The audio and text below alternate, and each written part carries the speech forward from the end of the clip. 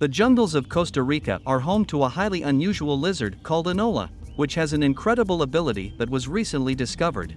The lizard notices a bird of the Motmot species hunting it.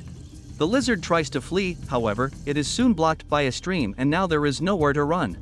The bird is free to attack, but the lizard jumps straight into the water.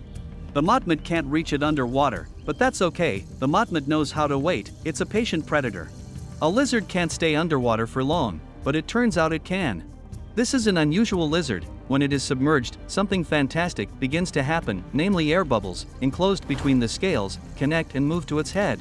This creates a real built-in aqualung, allowing the animal to breathe underwater.